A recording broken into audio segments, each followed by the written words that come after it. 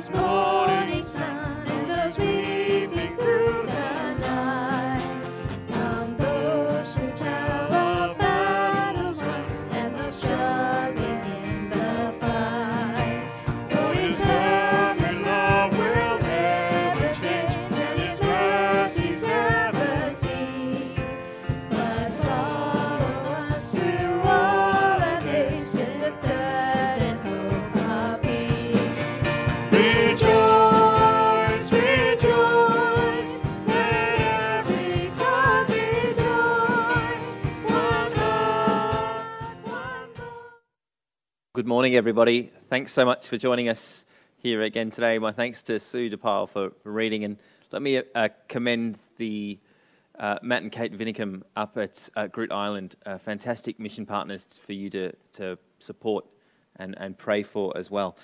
The title today in our talk is A Strange Way to Think About Suffering, because that's what Peter's doing in this passage. He's changing the way we think about Christian persecution, and it begins with lawyers. We asked that question just before when we were having a break there, when the last time you used a lawyer was. I don't know what you said for that. I don't think I've ever used a lawyer, really, for anything. But are you in trouble that regularly, that you have a lawyer? There are a few around our church, and they're handy to know. They're really handy if you get in a jam and you need someone to fight for you. You see, the whole job of a lawyer is to protect the rights of their clients. They know the law, they study the fine print, and they step in your place and they say, "You're trampling on my client's rights. Back off or we'll sue."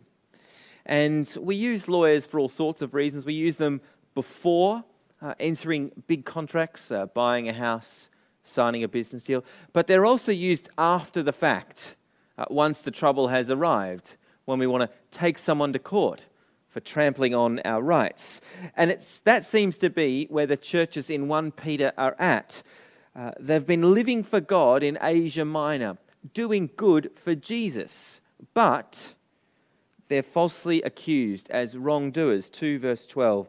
They attract the ignorant talk of foolish people. That's 2 verse 15. They are slandered. 3 verse 16. Abused. 4 verse 4.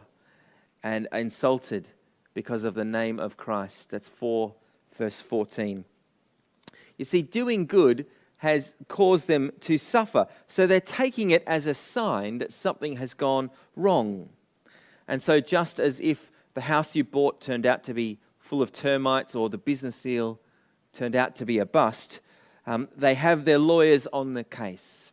Dear God, my client is experiencing suffering on your behalf. This wasn't part of the deal when they signed. This isn't the version of Christianity they thought they were being sold. You see, maybe they thought they were signing up for the prosperity gospel, where doing good results in health and wealth and blessings now. Maybe they thought they were signing up for the popularity gospel, where being a Christian means middle-class, leafy suburbs, great friends, and being respected by everyone. Peter's churches were shocked that they were suffering. They saw it as a sign that something was broken and that someone, probably God, was in breach of contract. For us today, understanding Peter's response might be the difference between making it as a Christian or not, because his answer is some of the clearest teaching on what it means to follow Jesus. If we don't understand what Peter's saying, when persecution comes, like these churches, we'll want to sue God for breach of contract. This isn't what I signed up for. And so you should have a handout there, and we're at point number 1, verse 12 in 1 Peter chapter 4. Dear friends, do not be surprised at the fiery ordeal that has come on you to test you, as though something strange were happening to you. In a nutshell, Peter's answer is, what did you expect? You see, the churches were shocked. They thought that being abused for Jesus was something strange. Peter says, do not be surprised.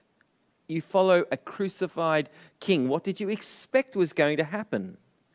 If Jesus suffered for doing good, why are you surprised that you are suffering for the same reasons? And what Peter does is put a totally different spin on their experience. He says, verse 12, do not be surprised at the fiery ordeal that has come on you to test you. It's language he uses from chapter 1. Back then he said trials were there to test our faith. Remember, he compared faith with gold. He said, just as gold is refined by fire, so too Christian faith when the heat gets turned up. so that it results in praise, glory, and honor when Jesus Christ is revealed. That's chapter 1, verse 7. You see, it's not a sign of a dodgy God or weak faith. Fiery ordeals are a sign of the genuineness of our faith. Peter says, change the way you think about your experience. A suffering is God's test. It's the way he sorts superficial faith from the genuine article. These trials, they refine us now, just like gold, so that we're ready to meet Jesus with praise, glory, and honor on that final day. And that is the logic that will change surprise to joy. Don't be surprised, verse 12, but rejoice, verse 13. It's a strange way to think about suffering. Verse 13, rejoice, inasmuch as you participate in the sufferings of Christ. Now, it's not that we enjoy suffering. It wasn't fun at my brother's wedding when all his high school mates sat around the table telling me what an idiot I was for believing Christian things. It wasn't fun in my office when they laughed at me because I tried to start up a prayer group. It's not that we enjoy suffering, but it is a joy to participate in the life of Jesus. It is a joy to walk in his footsteps, to be abused or suffer the same way he was. Suffering Christians can feel a joy now, and, verse 13, be overjoyed when his glory is revealed. Overjoyed because we'll be on the right side of him when that time comes.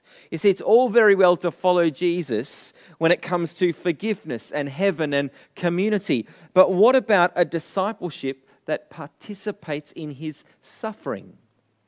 You see, that's when the rubber hits the road as far as God is concerned. And that's when it's tempting to reach for the lawyers. My client signed up for a popularity gospel, not a persecution one. Yes, suffering for doing good is still suffering. It will feel like a fiery trial at the time. But think about how God is using that to purify you, to prepare you like gold for when his son arrives. Think about what you're saying to Jesus, about how much you're willing to be partners with him. Yes, in the good stuff, but also in the abuse, in the trenches of your workplace, in the trenches of modern Melbourne life, where the rubber hits the road. Suffering now, but rejoicing now, and being overjoyed in the future. It's the opposite way to think about suffering. It's the opposite to surprise and shock, as though something strange were happening. And it's the same idea in verse 14. If you are insulted because of the name of Christ, you are blessed, for the Spirit of glory and of God rests on you. It's another opposite idea where being insulted is actually a blessing. To make his point, Peter uses an Old Testament idea where the Holy Spirit rests on God's chosen ones. That's what happened to Saul and to King David. When they were chosen, you can see when they were chosen, the Spirit of the Lord rests on them. It marks them out. That's what we heard in our Old Testament reading, which Mark brought us before. In Isaiah, he predicts a time when the Spirit will rest on God's chosen one. And in the Gospels, when Jesus is baptized, as he sees heaven torn open, the Holy Spirit descends on him like a dove. It marks out who God's special ones are. You see, being insulted for the name of Christ, it might be a sign to the rest of the office as to who the gullible and stupid Christians are. It might be a sign that you're all alone and that you're anything but special. But Peter says it couldn't be more opposite. God's Spirit, or in God's eyes, it's a sign reserved for his special ones. In fact, we couldn't be closer to God at that moment, suffering for the name of Christ, the Spirit, and of God. Father, Son, Spirit resting on us. We couldn't be closer to God when we're suffering. See, that is the logic that can stare insults in the face and count them as blessing. Peter says, change your thinking. Verse 15, if you suffer, it should not be as a murderer or thief or any other kind of criminal, or even as a meddler. This verse, Peter wants to make sure that we're suffering for the right reasons. You see, if I'm suffering for sinful behavior, that's actually a good thing. That is justice. Maybe I belong in jail. If I'm suffering at work because I'm lazy on the job, then that is a good thing. I don't deserve the promotions or respect. I might deserve to be shown the door. If I'm excluded from social circles, maybe the problem isn't my Christianity, but that I'm an idiot. I'm just loud and obnoxious. Verse 15 says, don't suffer as a meddler, which I think in our context could be when we forget that this is no longer a Christian culture and we run around trying to impose Christian morality on people who aren't Christians anymore. You see, if we're abused for that, that's not God's fault. That's probably because we're being annoying. We don't get to blame God for that.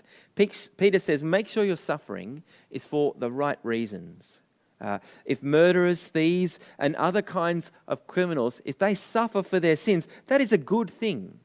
That is a sign that there's justice in the world, that there's a common grace at work, where if you do good, generally people appreciate you.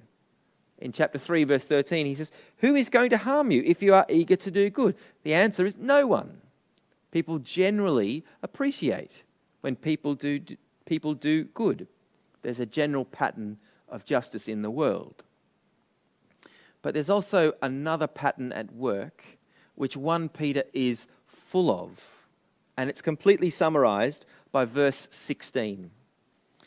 However, if you suffer as a Christian, that summarizes the nub of the issue in 1 Peter. If you suffer as a Christian, there is another pattern at work in the world. If you suffer as a Christian, you have two options, A and B. Firstly, we can see it as a sign that something is broken. We'll reach for our lawyers in shock and surprise. My client will be doing no further good, thank you very much, not so long as there is suffering involved. And I reckon that mindset will be the end of your Christianity. The other option is to change your thinking, to expect suffering, because that's what happened to Jesus, because that's what's involved in walking in his footsteps and being one of his disciples. That's what it means to be partners with him in the good stuff, but also in the suffering. That way, verse 12, you'll not be surprised as though something strange were happening to you. Thinking the way Peter does, you'll be able to see suffering as a joy, verse 13, as a blessing, verse 14, with no shame, verse 16, but praising God that you bear that name. You see, this mindset is future focused. When Jesus' glory is revealed, it's preoccupied with God's verdict, with his opinion, with his judgment, rather than the fear of man.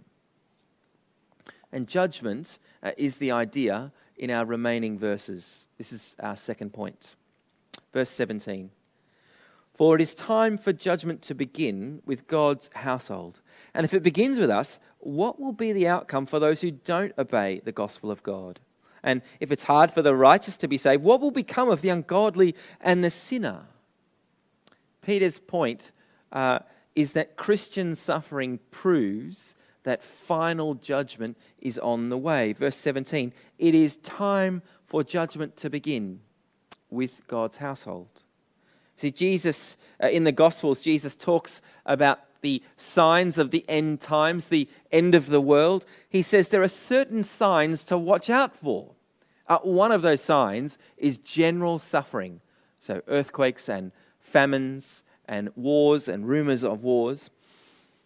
But the other sign is of the persecuted church. He says, when you see God's people handed over to councils and flogged, when you see brother betraying brother, when people hate us because of Jesus, that is a sign of the end times. And that is actually a good thing, because the end times, final judgment, means our salvation. Final judgment is where the suffering Christian gets justice. It's where they're proved right, that all their suffering was not in vain. You see, we might see our suffering as a sign that God has lost control, but realize that his timing is on track, that everything is working out according to his plans, just as Jesus predicted. Verse 17, it seems to suggest that Christians are judged too, but it doesn't mean that in the classic sense of the word. It's judgment with a little j. Christians are saved, we're not condemned. Jesus takes our penalty on the cross. All of those things are still true.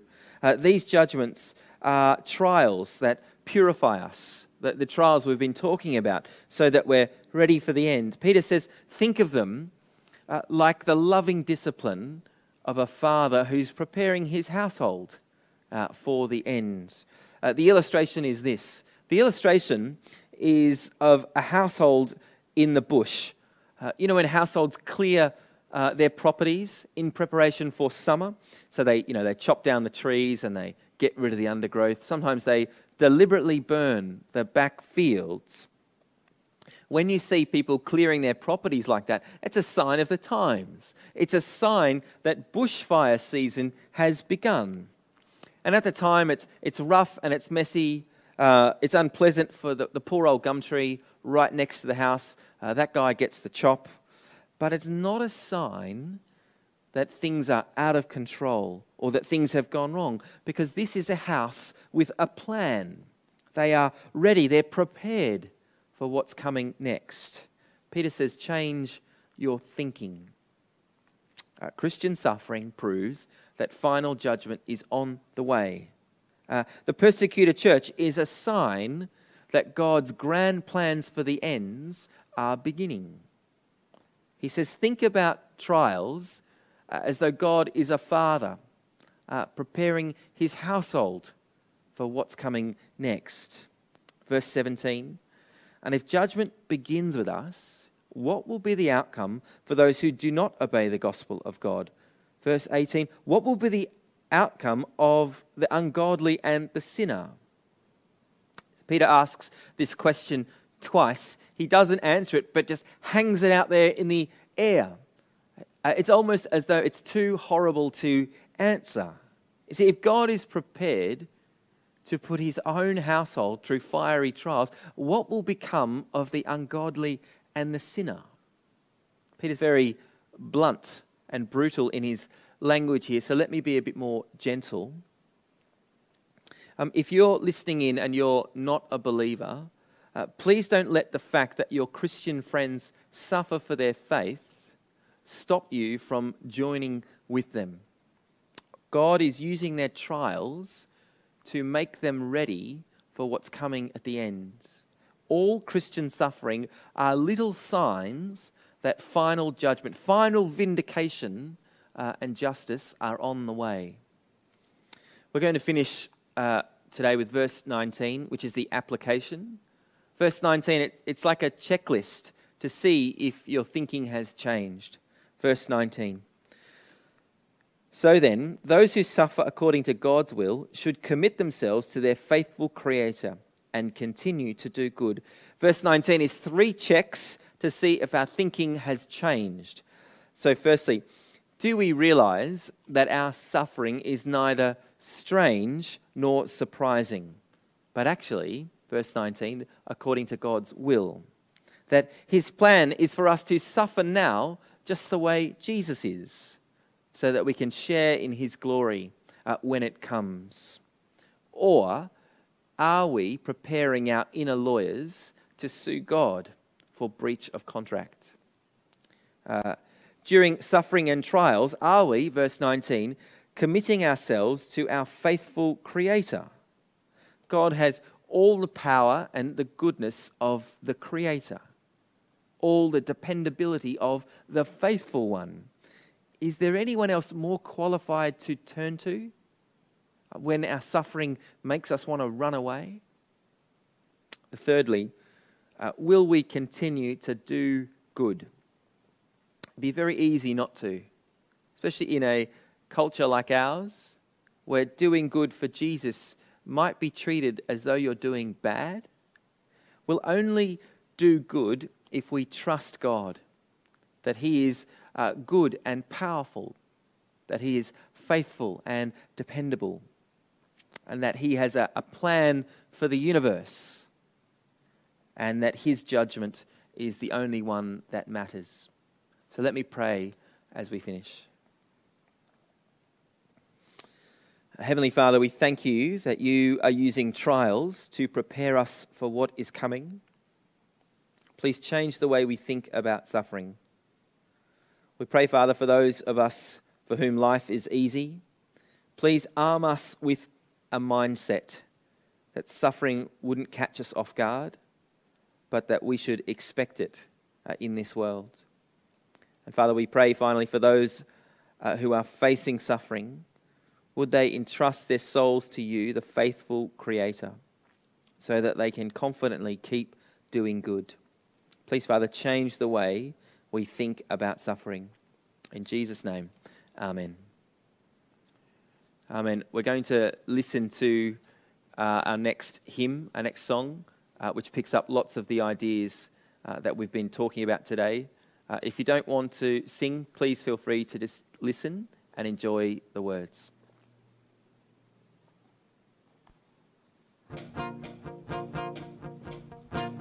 Please stand.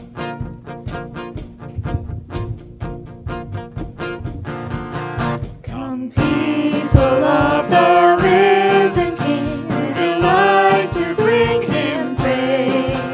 Come all and tune your hearts to sing to the morning star of grace. From the shifting shadows of the earth, we will lift our eyes to Him. Let steady arms of mercy reach to gather children in. Rejoice, rejoice, let every tongue rejoice. One heart, one voice, O Church of Christ, rejoice.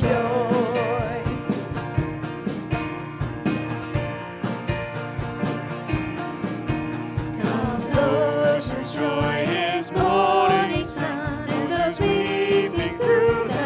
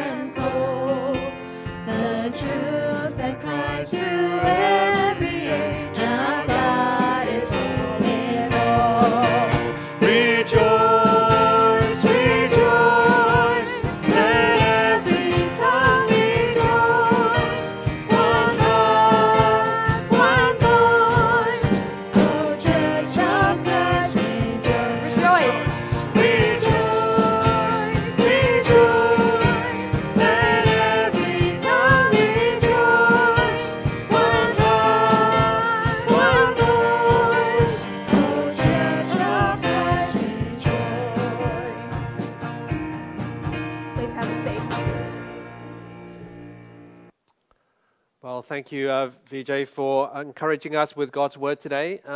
Let us pray now as a response to that and bring some prayers for the world to the Lord as well.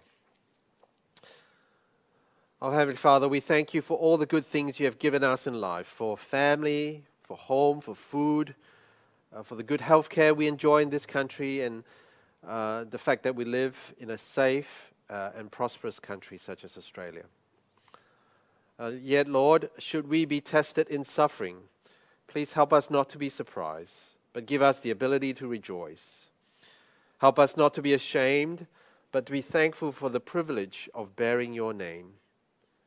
Yes, Lord, help us to remember that we are God's children. We are heirs with Christ, even though we may suffer for a little while. Teach us during this time of judgment to continue to do good. And Lord, we commit ourselves to your faithfulness and seek our shelter in the blood of Christ. Father, we pray for our world as well. We pray for the countries where the coronavirus is not under control, or where there is political unrest, or where there is violence on the streets because there is hostility to the authorities. Father, only you know who the guilty and the innocent are. And so we pray, humble and lift them up respectively, so that your justice may reign on this earth. Father, in your mercy, bring peace to these lands, so that the name of Jesus may be proclaimed and many come to a knowledge of you. And so, Father, as we wait for the coming of the day of the Lord, when his glory and ours will be revealed, teach us to walk in the light, to walk faithfully in the name of the Lord Jesus. And we pray and ask this in his glorious name. Amen. Well, our time on the live stream is about to come to an end. Vijay is waiting to let you all into Zoom, and hopefully I'll be able to join you there shortly as well after I've make my way home. The details will come up shortly on the screen, but before they do, there's one more song, and if you like to sing along at home, that would be great. If not, then just leave it in the background, and hopefully we'll be able to say hi to you over Zoom.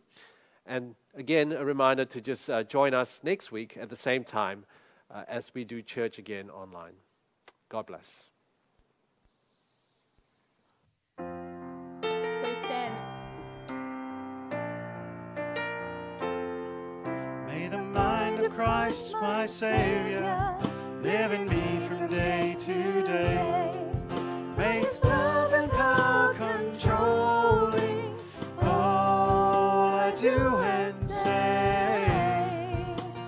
All I do and say.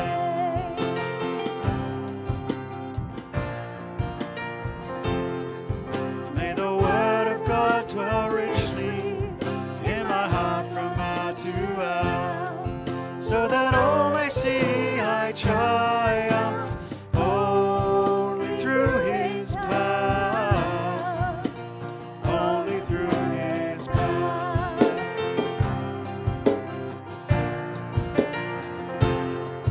May the peace of God, my Father, rule my life in everything, that I may become to comfort, sick and sorrowing, sick and sorrowing.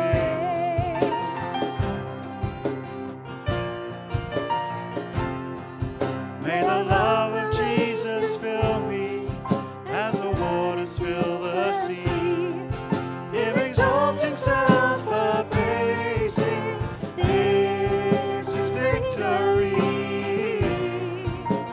This is victory.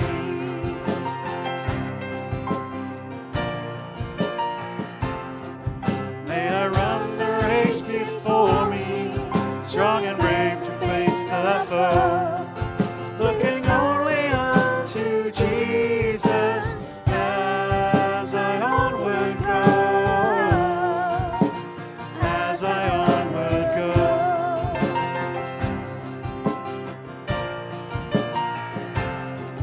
May his beauty rest upon me as to seek the lost to win. And may they forget the channel sea.